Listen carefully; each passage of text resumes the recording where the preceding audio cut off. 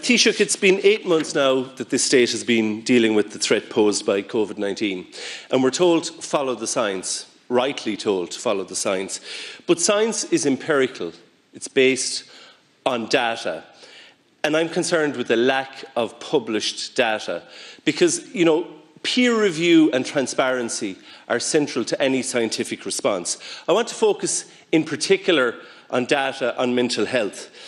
During the first lockdown, the National Clinical Programme for the National Self-Harm Registry in Cork ceased functioning for the duration of that lockdown. It started again at the end of August to collect data both prospectively and retrospectively, but there isn't data. At least at the time of the second lockdown, there wasn't data available in respect to the first. However, we were told that the National Clinical Programme for Assessment and Management of Persons Presenting to Emergency Departments Following Self-Harm, quite a mouthful, it's a programme run by the College of Psychiatrists and the HSE, that they were collecting data throughout the duration of the first lockdown. Now, what I want to know is, where is that data? Has it been collated? Because at the time we were announcing the second lockdown and this Dáil was voting to facilitate it, your Junior Minister Mary Butler, I was standing exactly where I am now, your Junior Minister Mary Butler said that I'd be provided with that data. And I haven't yet, and I haven't managed to obtain it. Now, that data is publicly funded, the collection of it is publicly funded.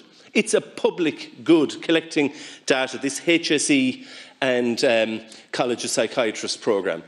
It's in the public interest that it be collected. It's funded by the public, so surely that data should be in the public domain to inform this House, to inform the government on the measures it takes.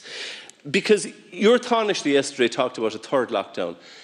Taoiseach, I don't think we can go into a third lockdown without at least knowing the impact of the first one on mental health. Now, I don't know whether that data is there or not.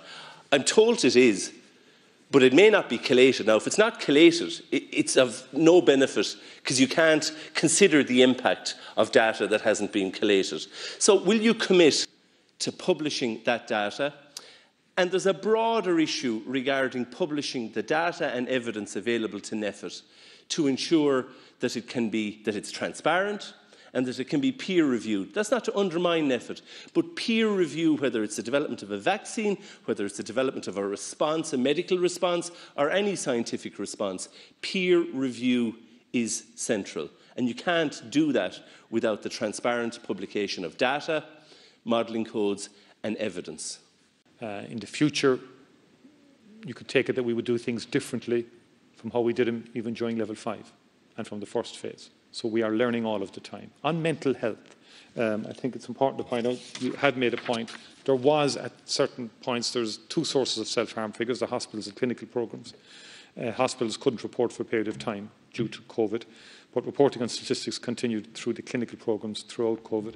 The data from the clinical programme shows at the moment, and I qualify this heavily because I do think we need more data and we need more comprehensive research on this, that there's no evidence of an increase in self-harm as the figures are broadly similar to the same period last year. I put a caveat on that until I am satisfied that there's a full comprehensive analysis of all the data. In relation to suicides, there's a time lag as it has to be determined by the coroner. However, a real-time local study of suicide incidents in Cork shows no significant increase on 2019 figures. And interestingly, a study on suicide in England found no evidence of a large national rise in post-lockdown suicide compared to pre-lockdown suicide. It's an area that will continue to receive our attention. Yeah. McNamara. Thank you very much, Taoiseach.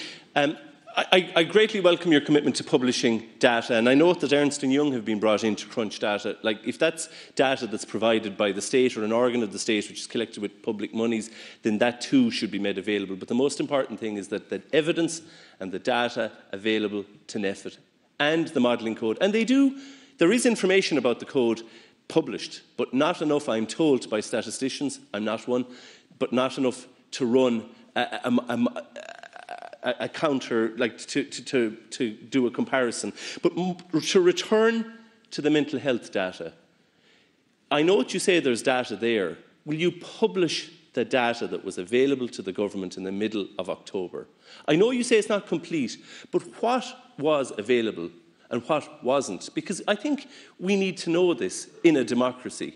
Will you commit to publishing that I'm not asking you to go and get lots of information, just what information was available to the government at the time. Will you publish that by the end of this week, or at least by this day next week? Thank you, Deputy. And secondly, is there any study on the impact of the mental health tribunals? Because they too have been, obviously, we have changed how they operate. Has there been any study into the impact of the change in how they operate on those who are affected, i.e. those who are involuntarily detained? Thank you very much, Taoiseach. Yeah, recently at a Cabinet subcommittee meeting, Minister Mary Butler, Minister for Mental Health, presented a comprehensive report in terms of mental health services generally, but also then in relation to the impact of COVID. Now, generally speaking, services have been maintained at 90-95% throughout the COVID period, which is a great credit to all of the professionals and all of the staff involved, and very significant additional funding has been secured by Minister Butler in terms of the mental health budget. And at that meeting, and I think we subsequently would have briefed you, I think, at a leaders' meeting, leaders' briefing meeting, in respect of the information we had, which I've given it to you now. I mean, the information had come from both the suicide prevention office, which is located in Cork. But any data we have, we'll publish and we'll send it to you. I have no difficulty with that. All data should be published, because it's there to inform public policy and public commentary. So I have no issue with that. But I just wanted you asked, when that was the impact. That was the presentation made by Minister Butler at that Cabinet subcommittee. Jennifer Carroll McNeill, Michael McNamara's contribution today, really highlighting the lack of published data on COVID measures and lockdowns and their impact on mental health. It's a very fair point, is it not? He raised a specific point that he's looking for. I mean, I see quite a lot of data. I see a lot of data from the ECDC. I'm tracking that week on week. Of course, you want more and better data. And I heard the Taoiseach saying, look, we're learning all the time. We're adapting what we're doing. I think the second lockdown has had an impact on mental health. But even the approach that the government took to the second lockdown about creating personal bubbles and linking in with another person, particularly if they have mental health difficulties, recognise that experience. But it has been a big part of our lockdown experience. Harry, you were talking about the requirement to, in the context of pubs, wet pubs, learn as we go along, be creative, be able to be nimble. Have we been sufficiently nimble in the context of those vulnerable people suffering in mental health difficulties? I think it's very hard to make any determination with an absence of data, and some of the data has not been available and some of it hasn't been published. For example, in terms of publicans, Ernst & Young was commissioned to do a report, and the findings of that report have not been published. Michael McNamara was referring to self-harm. He said it hadn't been collated yet. The Taoiseach gave some response saying that there wasn't any evidence so far to suggest that the incidence of self-harm had increased or the incidence of suicide had increased either. But that was the first time that information has been made public. My colleague Paul Cullen in the Irish Times has consistently bemoaned the lack of data in relation to where the virus is originating from. We hear about clusters and we hear about county-by-county statistics, but they're not drilling down to a granular level, letting people know exactly where those clusters are happening. Now, there has been some information about super-spreading events and about clusters around the country, but that only came very late in the day, at least 6 months into the pandemic. Last word to yourself, Jennifer, on that very point, because we read in the papers today that this government has contracted EY to do just that, to drill down into the figures. Is that the sort of data that's available now? I certainly hope so. I think that what we've learned is that we need more than public health data. We need the data, as Harry is saying, in relation to mental health. We need it on the economy. We need it on the impact on business. It's one thing, TDs, asking people and getting feedback. It's a totally different thing having actual quantitatively based hard data on which we can base decisions that have to encompass both public health and the economy and a whole range of other things. It's a good thing that we're getting this better data. I hope to see it.